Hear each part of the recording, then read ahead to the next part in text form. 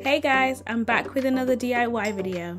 Today I'm going to show you how to upcycle this weathered hoodie into a beautiful cropped version.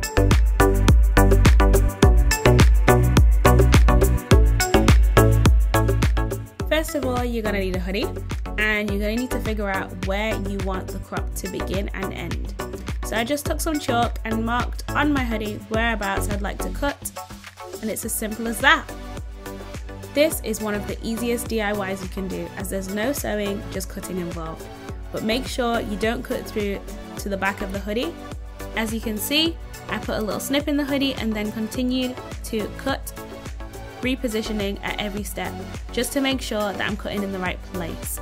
And once you've done the front, flip it over and do the exact same thing to the back.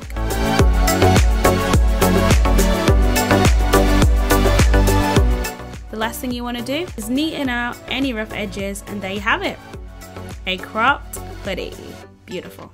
Oh, and before I forget, I've just relaunched my brand Asikara with an added upcycling service. So if there's anything that you need, any alterations or upcycling doing too, you can get in touch with me and I can do that for you.